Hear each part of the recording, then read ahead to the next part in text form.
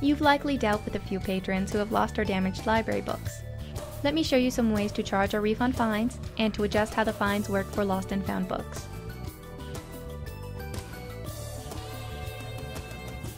Charge custom fines by typing in DL, enter, to select a fine you already have set up, or to create a custom fine.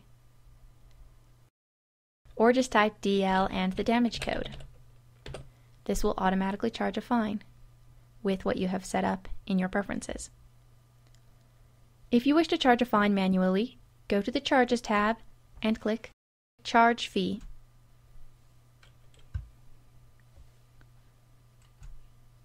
You can also make payments here. Or if you wish to refund amount, go to Payment,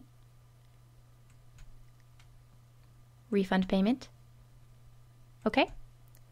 Or you can refund directly from the command line by going FF, the amount, and the reason.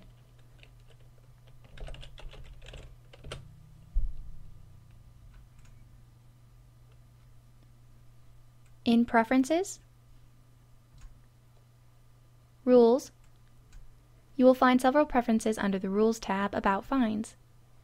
You can choose to charge late fees on lost books, charge a late fee on found books, or have a returned lost item fine, which means they don't have to pay for the lost book because they returned it, but they do need to pay a fee for making you go through all this trouble.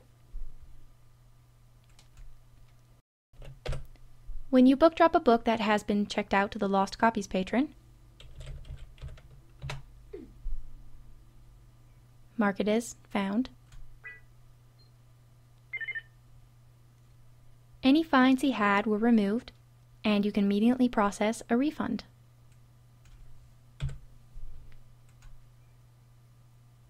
That takes care of most lost and found fines.